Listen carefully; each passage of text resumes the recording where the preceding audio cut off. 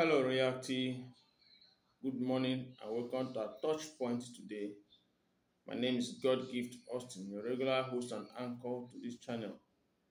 Like we used to do it, we pick our topics, we deliberate on them scripturally to find out the mind of God in those areas of concerns raised and how to respond accordingly. In so doing, those questions have lingered over the years in our heart and sometimes seem to have defied answers are being tackled. I have no doubt your own questions have been taken care of in this platform. All you need to do is to follow us, subscribe to our YouTube page, put on your notification button, and go through the messages that are uploaded here, over 400 of them. Before you finish, then you discover how much the Lord has dealt with your own issue. You understand me? So do feel free to use the comment section for your testimonies as the Lord is blessing you. Also help us to share this and let it go viral. The world at large is our target. God bless you. Let's pray. My Father, my God, we thank you for blessing lives through this platform. We thank you for the testimonies. We thank you for the people all over the world coming to know what you are doing here. And we thank you for lifting up burdens from off our shoulders. May all honor be ascribed to you in the name of Jesus. We trust you that today will not be exception. Do unto us, O Lord, as you have always been doing. Take all the glory. In Jesus' mighty name we have prayed. Amen. Beloved, we have been talking about aging and old age for some time now, and I believe that soonest we'll wrap it up. But the last question we are still dealing is what can lead to a longer life?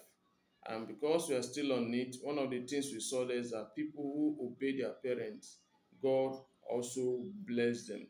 Understand? So I also know that we need to avoid sinfulness because a sinful lifestyle brings spiritual cancer that eats away our souls. You understand me? So let's take note of that. This morning, let's quickly look at another outline in Proverbs chapter 3, verse 13 and 16. The Bible says, joyful is a person who finds wisdom, the one who gains understanding. She offers you long life in her right hand and riches and honor in her left hand. Living with wisdom and understanding can lead to a long, honorable life. Wisdom and understanding bring mental, social, and spiritual transformation. And that is just the truth there. So, what is God saying? What promises is God giving to us as regards to all these things that we'll be looking at in concerning aging in the summary of everything? Let's see Isaiah chapter 46, verse 4. The Bible said, I will honor you. I will be your God throughout your lifetime. In Isaiah chapter 46, verse 4. Until your hair is white with age, I made you and I will care for you. I will carry you along and I will save you.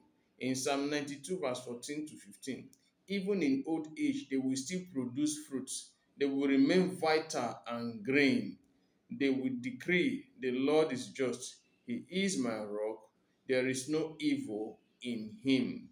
In Proverbs 3, chapter, verse 1 to 2, my child, if you truly want a long and satisfying life, never forget the things that I have taught you.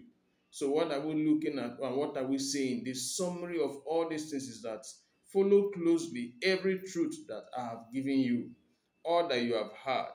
Then you will have a full, rewarding life. Mind you, God can use you at any time. God bless you. And I also want to pray for those who want to acknowledge God as their Lord and Savior this morning and say, Lord Jesus, thank you for these messages that you have been sharing with me. Help my life, save my soul from eternal hell and damnation. I don't want to die without knowing you. Forgive me my sins. Wash me by your blood. Cleanse me, breathe upon me the breath of life, and give me a fresh start and a new beginning. Write my name in the book of life, delete it from the book of death. Satan, withdraw your feeding hand from my life. You did not make me, you cannot keep me either. The Lord died for me, and I have returned to him. thank you, Jesus Christ, for paying the ultimate price for my life. In Jesus' name we pray. Amen. If you have prayed this prayer with me this morning, congratulations. As I encourage you to keep focusing on this perfect law of liberty. You can never get it wrong fellowshipping with us. The Lord has made all of this to equip you and to build you and to make you better you in life. And no sooner later you discover how much you have come up in growing in the Lord. God bless you. Bless every one of you in the name of Jesus Christ. Every sinful weight pulling you down is yanked off this morning. In Jesus' name we pray. Go and prosper. Happy Easter in advance.